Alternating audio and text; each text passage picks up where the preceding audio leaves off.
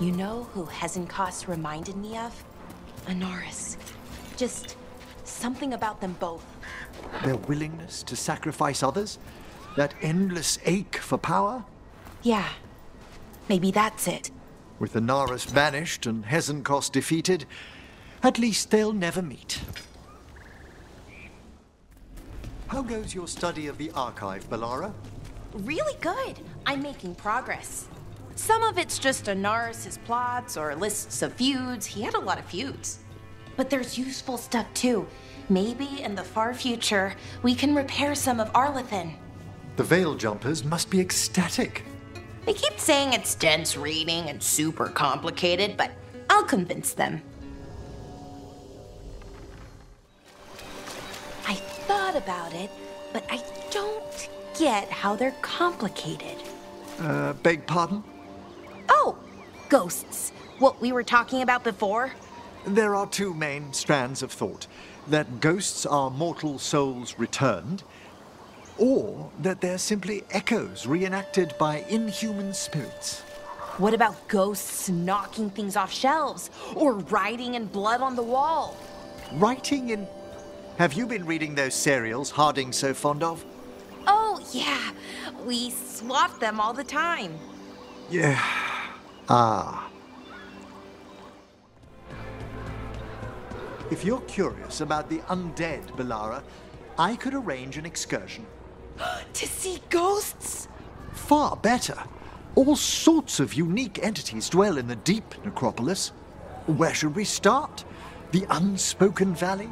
The Charnel Bridge? Oh, but the nightmare fog's returned there lately.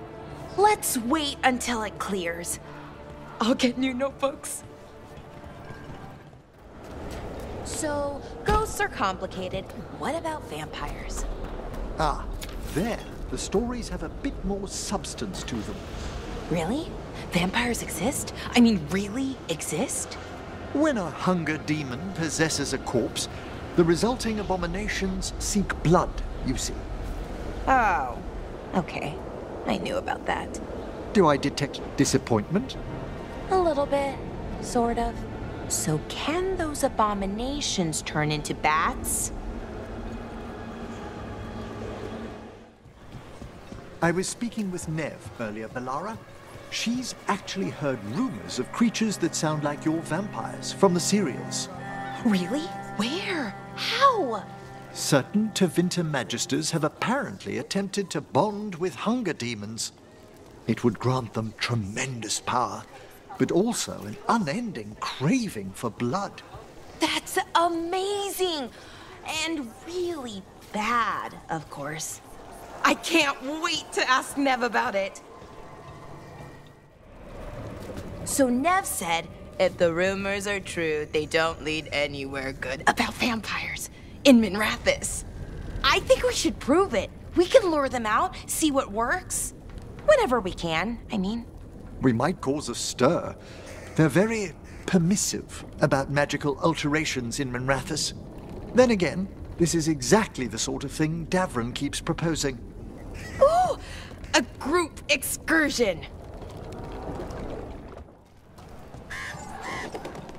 I never get used to it. The ancient elven magic, I mean. How so? It feels weird. Different from other magic. It is more powerful than most of what we're used to, certainly. Maybe. A little bit, but it's more than that. It feels almost cold. How interesting. Is it an external sensation? No, it's inside cold, not outside cold. I understand what you meant about old elven magic feeling cold, Bellara. Really? I don't even know if I did. The Morn Watch pulls on very different magic for our rituals. It's more still than what you'd use to manipulate rock or summon lightning. It anticipates. I'm not sure I'd like that. Magic just waiting for me?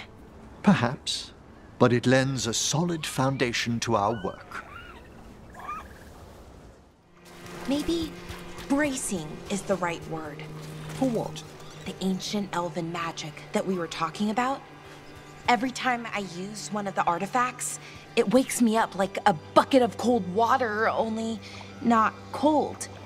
I wonder why that is. All magic touches the Fade. Perhaps the old elves tapped something we've lost. What you said about ancient elven magic, the way it touches the Fade, I think you're right. You've made a discovery? So, don't be mad, but I went outside the bubble at the lighthouse. Bellara! That was rather foolhardy. I know, but I was safe, mostly. Anyways, when I went out there, I could feel it. Somewhere, like the elven magic. Ancient elven magic draws from the deep Fade. Fascinating. The amount of magic you could harness. Explains a lot about how they did what they did. Did I tell you, Professor? That artifact that measures local ambient magic? I got it working. I'll never understand how you make sense of all those minuscule cogs. You won't believe what I found yesterday in the lighthouse, Professor. Go on. A box with wheels inside as small as a wheat grain. If we connect them up and restart the artifact, it'll do something. I'm not sure what, but let's try. Is this one of those devices you've collected with all those rods and levers and such? So many. I can't wait. I wish I'd been more help with that elven artifact, Bellara. But Professor, you got the main enchantment working. Oh, a child could reweave a fraying autotelic bond. It's the internal mechanisms that confound me. Okay, the box has a lot of little bits, but if you look for sets of threes... I'll attempt it. Are the Morn Watch's magic artifacts very different from the old elven ones? Elven artifacts are powerful, but I've noticed a certain rigidity in their magic. Some of our own greatest treasures are lost. The skull of Sabanar, the key of dead dreamers, the crown of the moon. That's too bad. Do yours ever make weird buzzing noises? Is this about that elven device of many parts? It's like there's an invisible bee somewhere inside it. So, Professor, I tried out that box-shaped elven artifact. Alone? No, Strife was there. Anyways, I thought such a complicated device would be for controlling energy, or gravity, or fade channeling. What did it do? It's a music box. Oh. How harmless. What did Strife think? He laughed so hard he cried. You know what? I'm actually glad that elven artifact turned out to be a music box. Oh? It's so nice. Sometimes it's easy to forget the ancient elves were mostly regular people, not monster gods. And that those regular people were the first to try stopping Elgernon and Gillenane. That ancient battle bought us time. Yeah, and I'm not wasting it. One wonders, did Solus craft the lighthouse himself? Too bad we can't ask. It's for the best. Yeah. Hey there. Let's continue our discussion. Yeah, I'd never trust the god of lies. Nor I. Right. Though if one were, theoretically, in Rook's position... I'd have so many questions about Arlathan. To have even 5 minutes to ask Solus about the Veil. Tell me, Bellara, what training did you have as a young mage? My clan's keeper showed me the basics. And afterwards? I tried it a lot and saw what worked and what didn't. Then I met the Veil Jumpers and read books when I could find them. I must introduce you to our head librarian. Really? Thank you. He's an excellent fellow, a little retiring, but Aldrich went through so much after he died. Oh, I'll remember not to ask about that. Have you ever considered joining a formal order of mages, Bellara? Huh, I don't know. Can I even do that? The Morn Watch would be open to it.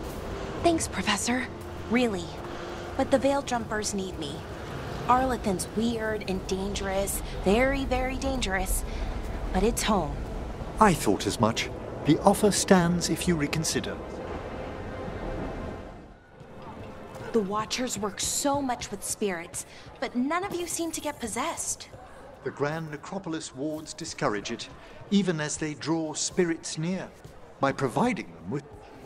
Eventu's dead too. Never been much good with combat. Weapons. About that subject from before, by providing them with bodies, we offer them peaceful existence with little need to possess the living. So no possessions ever? Oh no. The first thing a Watcher learns are warding spells. A malignant spirit never stops searching. The Grand Necropolis has so much background magic, but it's so tidy, quiet. Unlike the enchantments of Arlethan? Yeah, I mean, it's impressive, Professor. I haven't seen one time loop down there. Does that happen often in the forest? Strife and Ireland have stories.